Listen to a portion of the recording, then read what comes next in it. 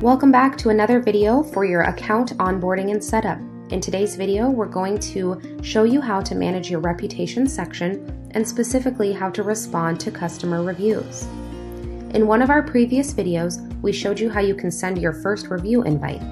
As a reminder, you click Check-in Client, put in their name and their email address or phone number, and then click to send the review invite, and it will automatically send out the invitation to them based on what you set up under your settings for customized review SMS and customized review email.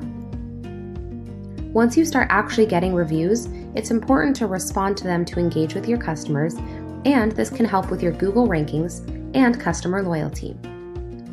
So here within the reputation section of our system, you can see this overview dashboard of your reviews. It includes reviews received, your average rating, and a couple more things that you can take a look at a glance.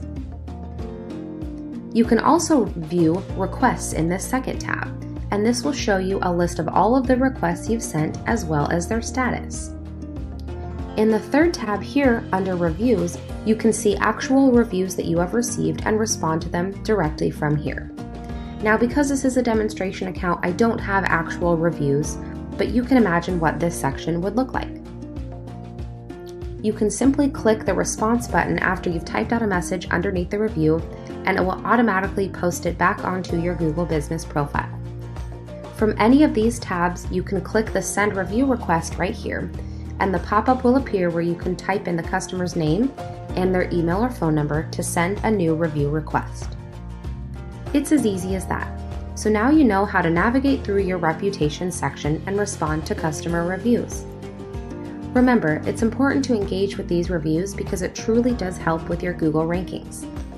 If somebody's searching on Google for realtors near me, roofers in my city, find me a dog walker, or anything like that, you want your profile to show up first with great reviews and responses so you're more likely to win the business.